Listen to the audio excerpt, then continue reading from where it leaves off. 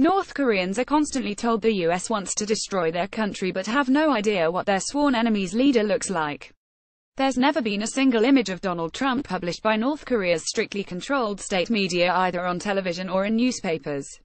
When the US president made his now infamous threat to respond to North Korean aggression with fire and fury, the phrase itself was briefly paraphrased and reported, but details of the man who made it were not.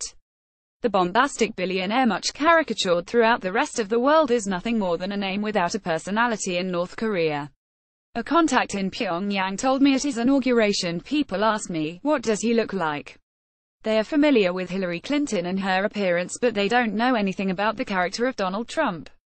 North Korea warns of nuclear war over US drills video. The planes that will deliver Trump's fire and fury. People in North Korea have lived through this many times before, a war of words between the leader and the West.